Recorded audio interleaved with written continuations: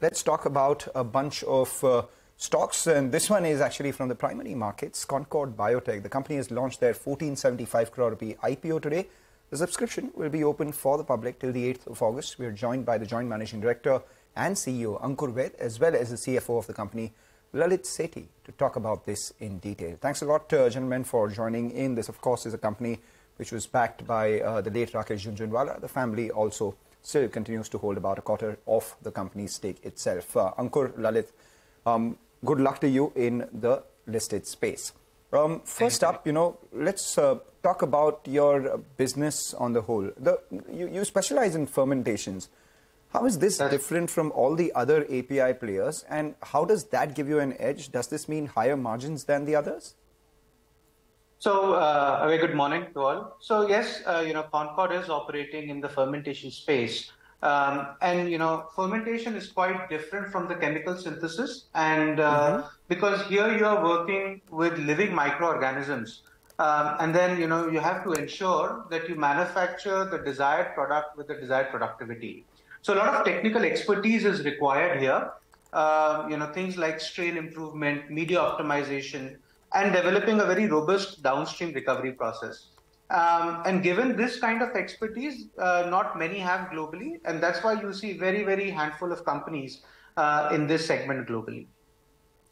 Okay, all right. So it seems like a far specialized business. Well, good morning, gentlemen, and thanks so much for joining in. Well, just to get a few numbers, we don't want a guidance, but we want to understand what is the peak revenue potential that you can do. Since it's an OFS, no money will be coming back to the company.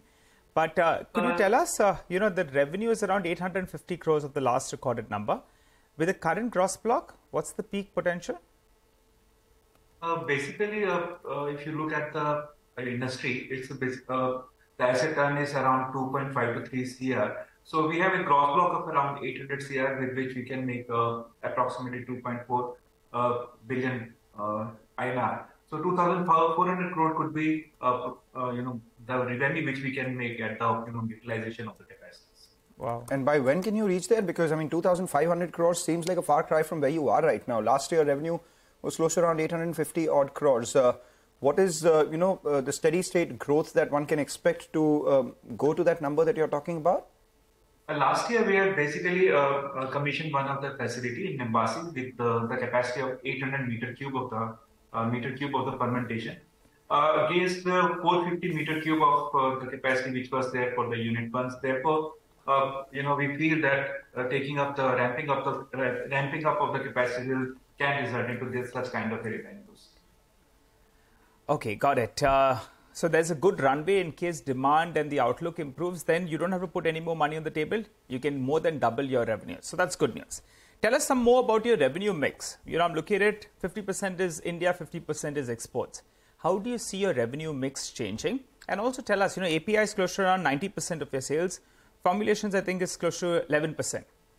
So how does this mix change? And is there a margin differential between these segments?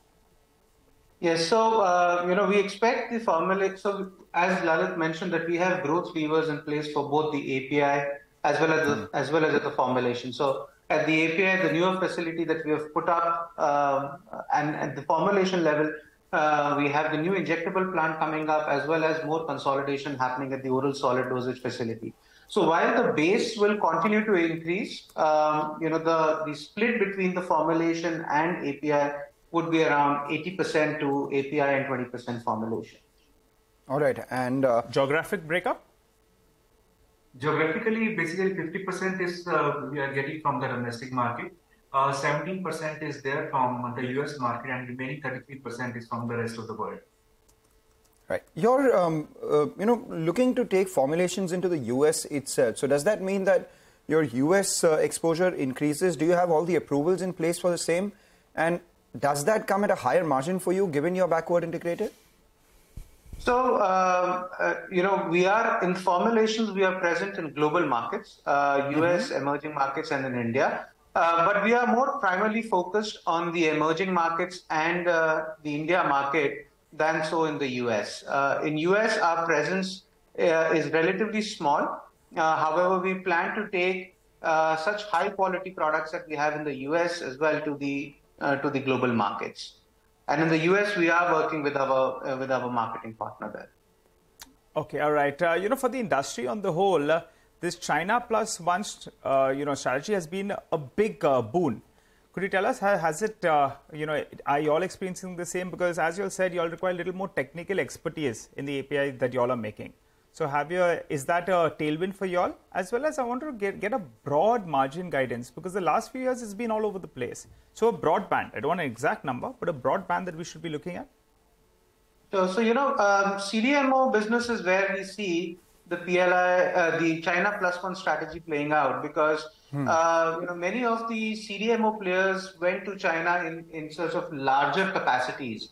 But now, from a de-risking perspective and a China+1 strategy, they're looking in terms of where they can, partner with which potential partners they can work with. And definitely, India is a preferred choice. And within India, Concord, being an expert in the fermentation space, becomes a partner of choice in such kind of molecules. So we are seeing more and more increased, interest coming in the CDMO place. But again, such kind of CDMO opportunities do take time, and that's why we consider it more from a medium to a long-term perspective strategy for us. Right. And what about the margins? I mean, as Nigel was just asking you, because I remember a couple of years ago, the margins were well above 50%. Then they dropped, perhaps because of the decline in API prices, to 38%. Last year was close to around 40%. Just wanted to understand, what is the rough band that one should be looking at? And injectables as well. I mean, you're looking to diversify into that. How much big can that opportunity be? So margins and injectables. Okay. As far as the margins are concerned, historically, we had been in the range of around 40 to 42%.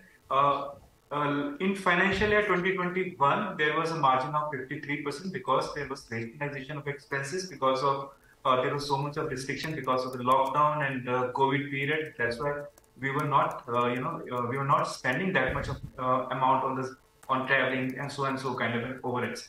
So that was one of the reasons why it was 53% in financial year 2023. In financial year 2021. In financial year 2022, the margins were 38% because, as I mentioned, that the Limbasi facility was commissioned in that particular year. The whole expenses were factored in that financial year, whereas the capacity was utilized for validation batches, stability batches, and various R&D activities. And going forward, it is going to be used for the commercial purposes. Once it starts using for the commercial purposes, it is going to be, the margins will get improved. And the injectables part? And talking about... Sorry. Yeah, go ahead.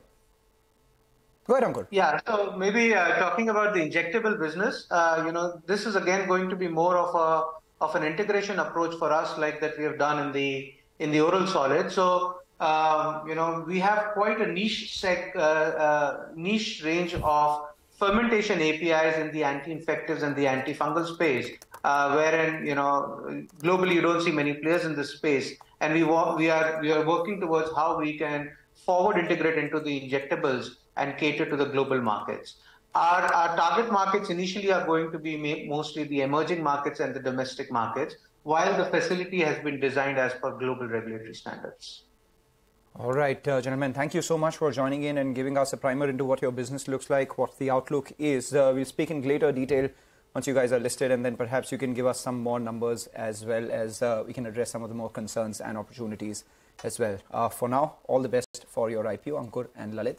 It was a pleasure speaking with you. Thank you very much. Pleasure talking to you. With that,